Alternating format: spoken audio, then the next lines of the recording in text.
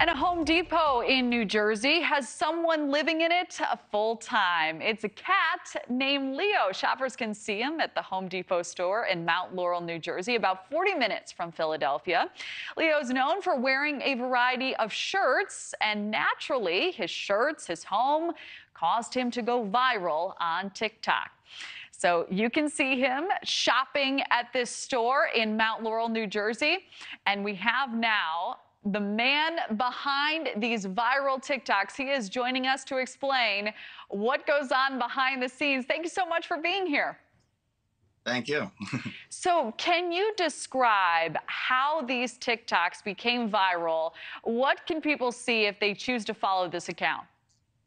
Well, they're going to see plenty of cat content and, a lot of Leo videos, his whole story, a lot of questions answered as far as how he got there, how people feel about him.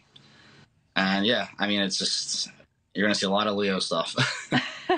So how do people feel about him, and why do you believe he's a viral sensation? I would say he brings people happiness overall. It makes people feel good. It brings a lot of smiles to people's faces.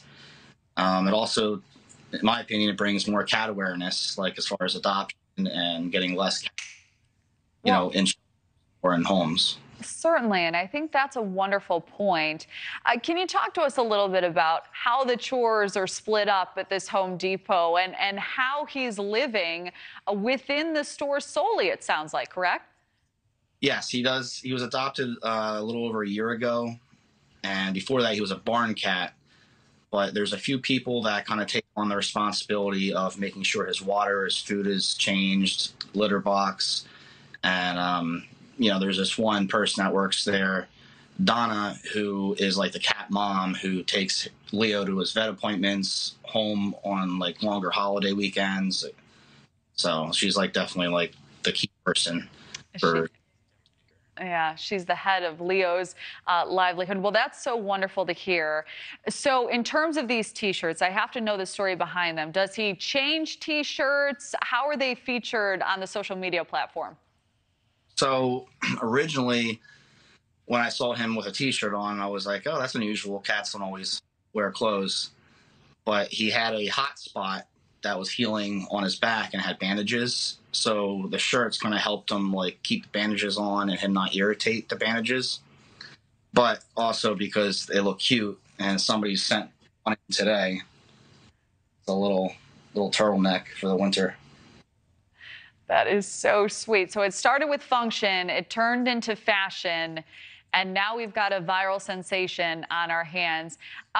Jeffrey, what have you learned from this journey and from documenting what you have so far with Leo?